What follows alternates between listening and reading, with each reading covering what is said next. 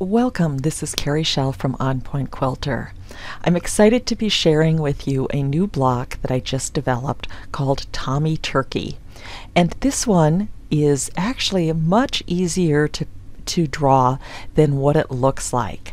So enjoy getting introduced to both using the PolyDraw tools and some of the applique shapes as you create this block. And as a bonus, this one would be easy to piece using a Dresden ruler. Okay, I'm going to start by selecting New Project, and I am going to label this one Thanksgiving and select OK. And I'm going to design a block from scratch, and I will select a new block, pieced and applique, and then poly and applique. And so I'm going to start on the PolyDraw tab, and I want to select the circle grid, and I'm going to select the block width and height of 12. If your graph paper cells are on, turn them off. I do like to have on the Hide Show Autofill on closed patches. Now under the grid properties, I said we were going to do a circle grid. I would like you to set your rings to 6 and your spokes to 36. This will allow this block to be easily pieced using one of the Dresden ruler tools on the market. So I'm going to use the Polyline tool, and I'm going to start by creating the spoke that's going to have a point at the upper center. And I'm going to double click from the spoke that starts at 5, and I'm going to go up to the second largest full circle and do a single click. And then I'm going to go over one spoke and up to the full circle and do a single click, go over one spoke and down one circle for the next one, and then down to the bottom of the circle that you can see, and then back to the beginning and double click. So then I'm going to select it with the pick tool, and I'm going to clone and rotate it twice.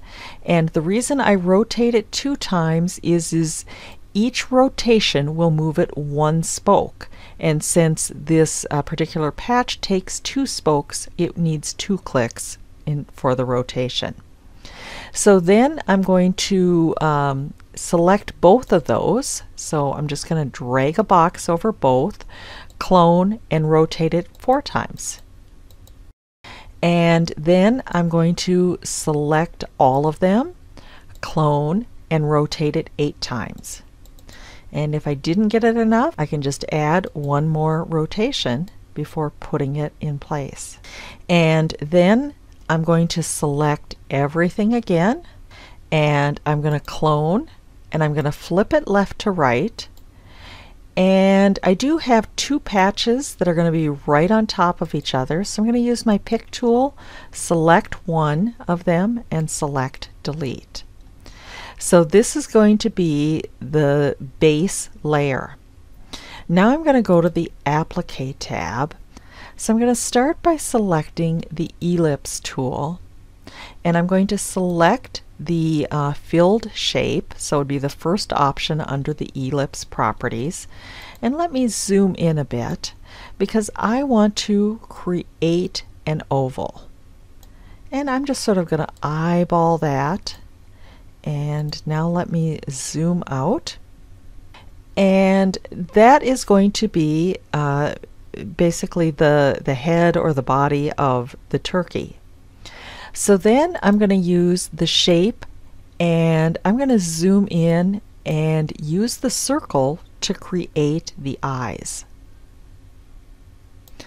And so I was having trouble doing a smaller circle, so I'm just going to do a bigger one, and then I can use the pick tool, and I can select that and just shrink it. And so that will be for the pupils for the eye.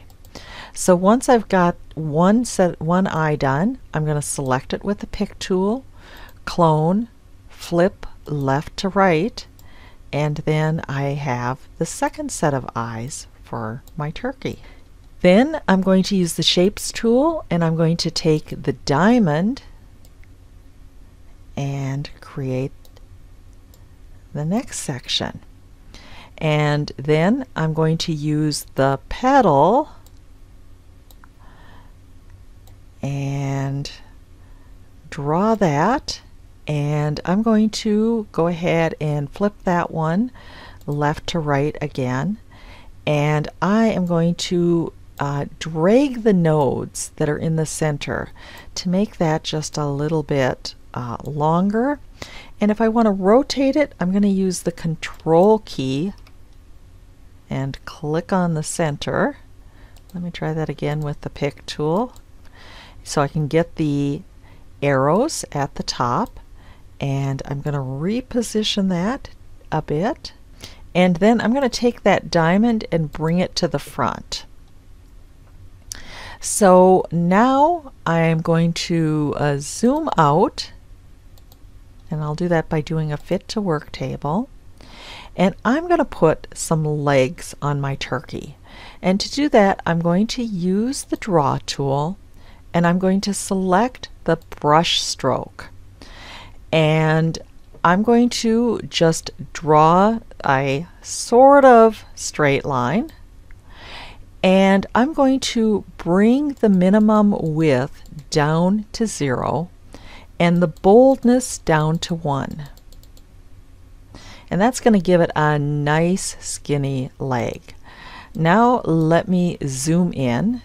So I'm going to select Convert to Patch, and I'm going to draw another one.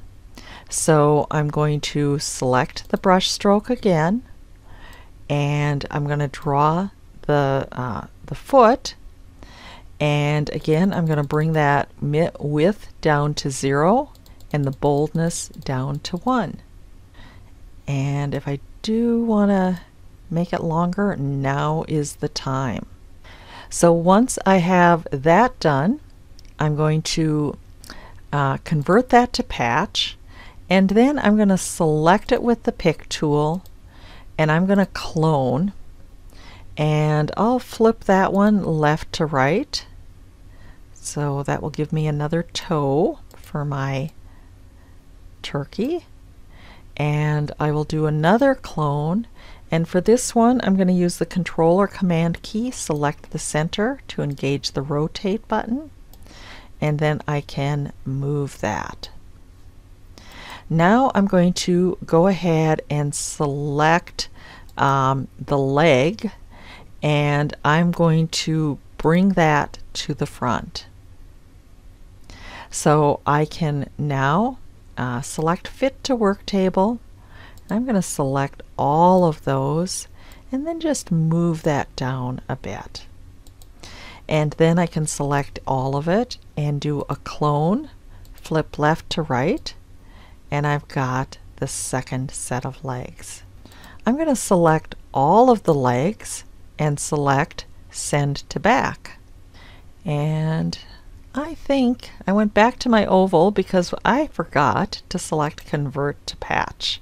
So now I've got my turkey, the rest of my turkey done, and I'm going to go to the Color tab.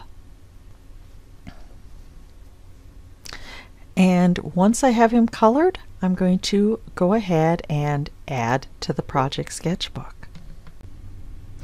Thanks so much for watching. For additional tips and techniques, and to check out my online training programs, please subscribe to my weekly newsletter at www.onpointquilter.com.